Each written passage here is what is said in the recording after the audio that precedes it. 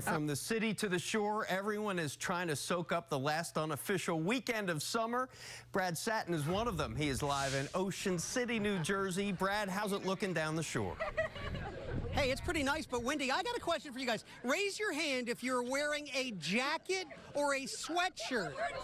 Take a look at this. You'd think it was a little chilly here, Labor Day weekend, and we wanted to know what kind of season was it.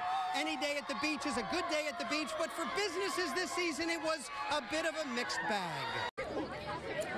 A lot of fun here on the Ocean City Boardwalk. You guys having a good time? Yeah!